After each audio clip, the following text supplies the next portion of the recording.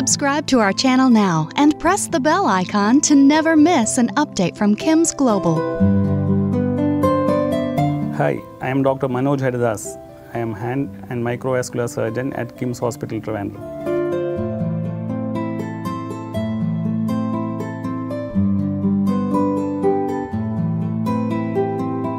So when I just spoken about two age groups coming to us, one is a young mother and one is the grandmother. For example, the same house, when the baby is being lifted by the young mother and by the grandmother, both are prone to get this Quervain stenosynovitis. When it comes to a younger age group, we usually give them a thumb splint and then give rest for about 10 days to 2 weeks, and we usually ask them to do a small massage with an ointment or a moisturizing cream over the area of pain, which we usually show them over here.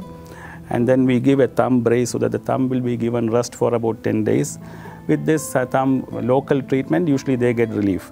But whereas when it comes to the grandmothers, you know, their tendons are already of a little frayed, or they may be having additional soft tissue rheumatism. So such people may not get this relief with the treatment which I have told now. In addition, may require some physiotherapy in the form of ultrasound applied to that area.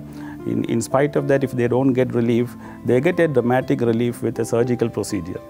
It is nothing but giving a local anesthesia over that area, and then in 5 to 10 minutes time, we can release what is called the first extensor compartment, and then followed by that, there will be stitches over the area.